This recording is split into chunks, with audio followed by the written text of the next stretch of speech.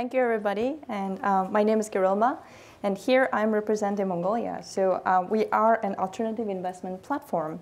So when you think about Mongolia, maybe you think endless stars, maybe horses, and rapid development, all the exciting happening, maybe good old Genghis Khan, right? But as much as vibrant and interesting and historically with development, we are facing the challenge of the environmental degradation. We are number 4, the most polluted city in the world, and then children in the capital have 40% less lung function compared to many other places. And as well as we are the number 7, the vast territorial country in the whole world. We have 1.6 square kilometer land, but yet almost 80% of it is affected by the sandstorms and desertification. So what do we do about it? It's a serious problem, and now and then also future. But unfortunately, this is not only just Mongolia's problem, it's a global problem. So to solve this, we are taking a scope, trying to find solution locally and taking it globally. So for this, we saw an opportunity. Of course, it's horrible, air pollution is bad, everything is, but all we have is a land, Mongolia. 3.5 million people, but vast amount of land. And we need investment, and also while we have to solve this environmental problem. So what we have, asset, the land. And we can use this for an opportunity for the carbon market. As of 2021, it was a 2 billion market, very attractive, but it's expected to grow almost 10 times, maybe 20 times more within only a few years. So this is the market that we are addressing, being a country in the middle of the Central Asia, and we want to utilize what we have and offer it to the world, the solution. And interestingly, in Mongolia, every citizen has a birthright to own 1 hectare of land. And many of them don't utilize it because it's not liquid. And maybe they don't even build a house. Or what if we built a forest on it? What if we planted it? And then whoever invests in it can get 150% return on investment within just 5 years by owning the carbon credits that's being planted on that. But what regular person, regular citizen of Mongolia, can they actually get into the carbon market? It's nearly impossible with the current market situation. Because traditionally, carbon market is very inefficient. It's mostly reserved for the bigger institutions and high net worth individuals, only specific those funds. Excuse me. So it is a high barrier to entry for both investors and as well as the asset listers. It's a very slow process because you have to be certified either VARA standard or gold standard, maybe UN standard.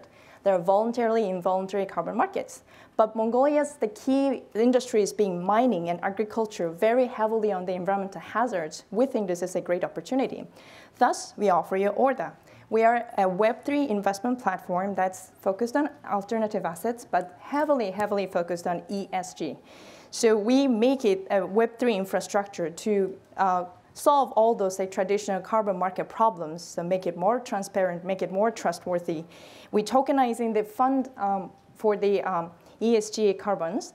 And then to make it into manageable, inclusive, and democratic, we are introducing a DAO managed fund on blockchain.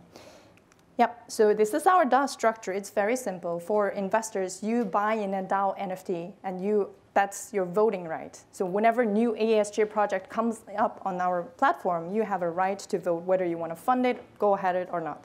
So as our platform, we are sitting in the middle with the ESG businesses trying to fundraise, solve the problems.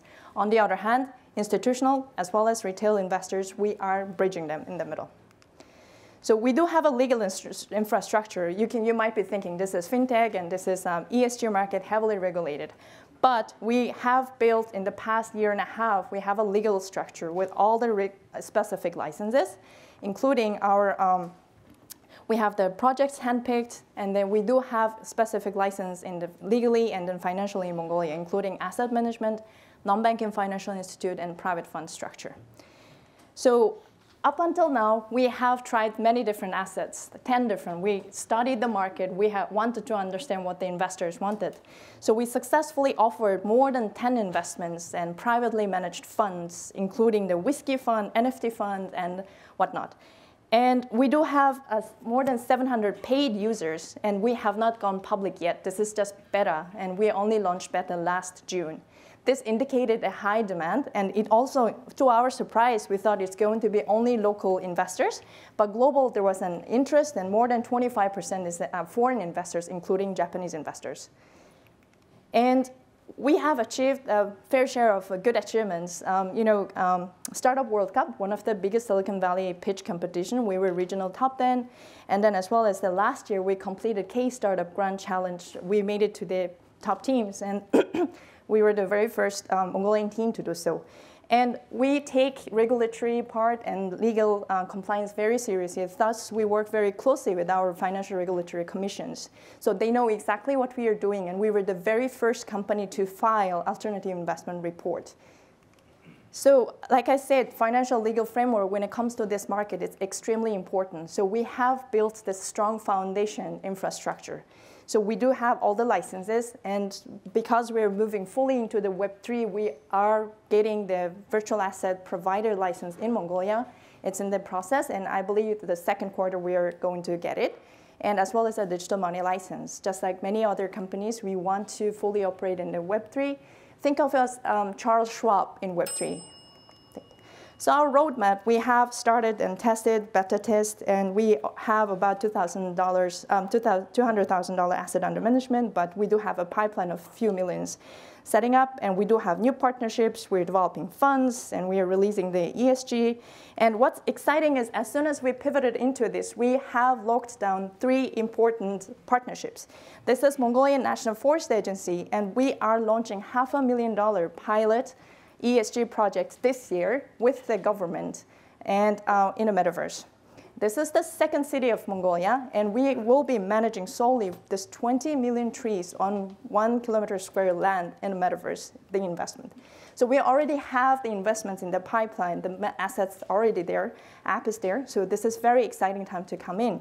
And for ESG experiments, we do have National University of Mongolia. We made the very first endowment fund in Mongolia, as well as we are collaborating with the Department of Forestry.